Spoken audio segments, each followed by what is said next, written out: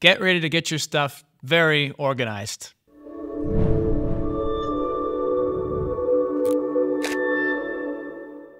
Howdy everyone, welcome to this video. In case you haven't noticed, I welcome you to our brand new studio. So I hope you guys like it visually as we do. And in this video, we're going to be going over how to organize your photos using batch selection or a multi-select tool. And you'll find the article about this topic in learn.zoner.com in the description below.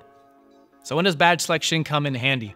I'm sure it's happened that you've had several similar shots of the exact same subject and you wanted to pick out the very best one.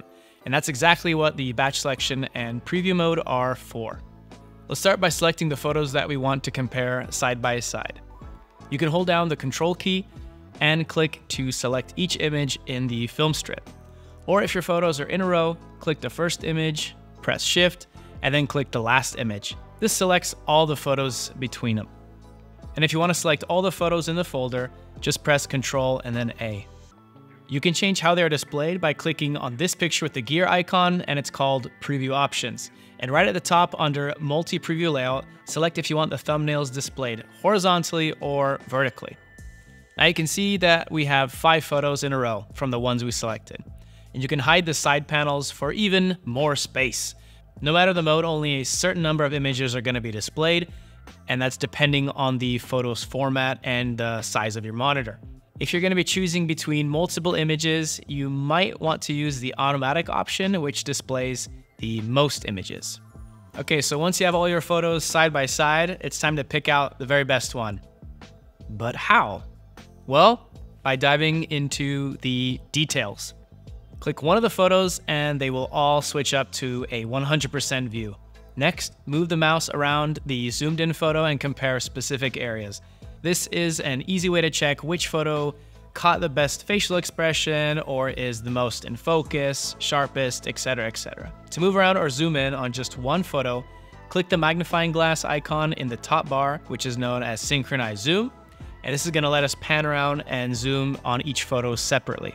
And for an even faster workflow, you can leave the synchronized zoom on and hold the Shift key to pan and zoom in on a photo.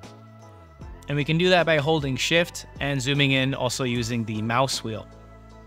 Now we can also rate and pin photos in preview mode. And if you don't see this option under your photos, just click Preview Options again and check the Preview Information option at the bottom.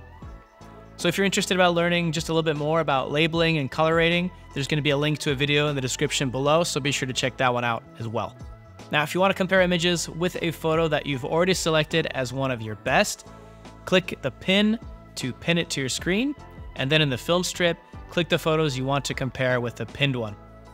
Now, you can also pin photos to make sure that your colors match. Now it's up to you if you want to compare one photo at a time or select multiple photos to compare with the one that you have pinned. And that's how you use batch selection to sort and organize your photos. Hope that was useful. That's all from us today. Let us know what you think in the comments below. And of course, as always, subscribe, give us a thumbs up, and let us know what you'd like to learn about in the comments so we can make videos according to your needs. See you guys in the next one. Take care.